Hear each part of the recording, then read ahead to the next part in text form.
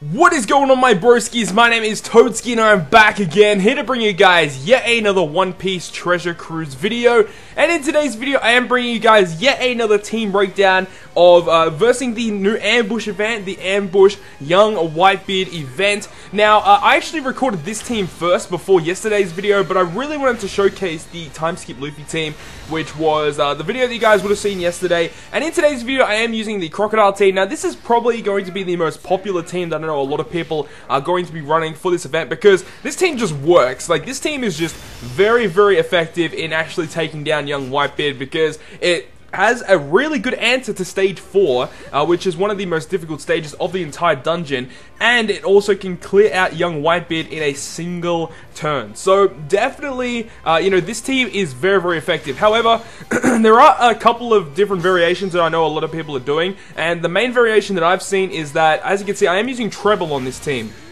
Now, I know that some people do decide to use the CP9 Rare Recruit Khalifa, the Quick Khalifa, which is actually a really solid option. And the way that that team works is that when you reach the Young Whitebeard stage, you want to go ahead and use Khalifa turn 1, and then one of your crocodiles on turn 1 just deal as much damage as possible. And with Khalifa, she'll actually go ahead and just negate every single bit of damage that you would have taken in that first turn. So that actually works really, really well. So you just do a bunch of damage first turn, you take a hit, and then you go ahead and then burst down on turn 2, hoping that you deal enough damage to him.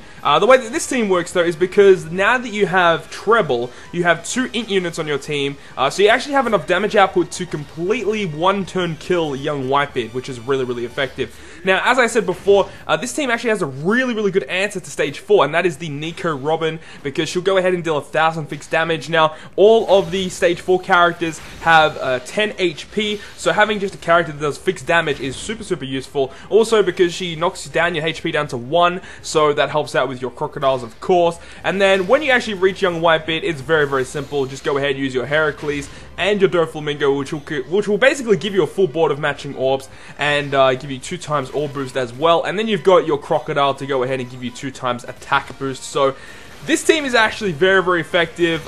It is kind of a little bit risky, because this team, if you do not hit your perfects, like even if one unit hits a great, I believe you do not take down Young Whitebeard. And I believe this team actually does require to have max cotton candy on your crocodiles and your Doflamingo in order to secure the one-hit kill. So, you know, it is very risky, but as long as you are hitting your perfects, you'll have 100% no issue with this team whatsoever. And as I said, go ahead and use all my specials here, and I am able to actually one-shot Young Whitebeard. This team is very, very effective and really, really useful.